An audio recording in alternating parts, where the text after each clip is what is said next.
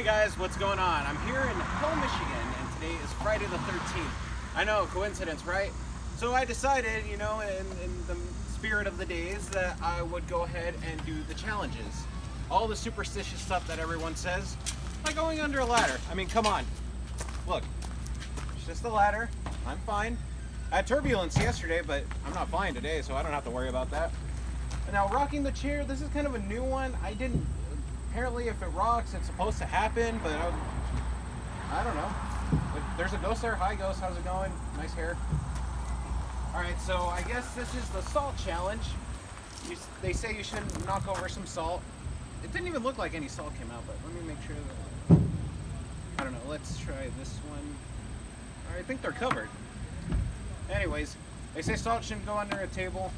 And same thing with shoes. Shoes are there. They don't smell that bad though. And last but not least, we got breaking a mirror, which equals to 7 years of bad luck. Now I got the hammer right here, and there's a mirror inside this box.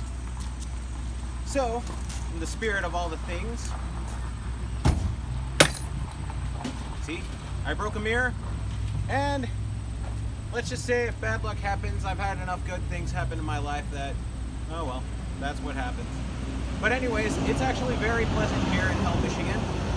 I've been through hell in my lifetime before, but this is the first time I've literally been through it. And it's nice. It's actually very pleasant. The people here are very nice, and I would recommend it to you. All right, thanks guys for watching, and go to hell.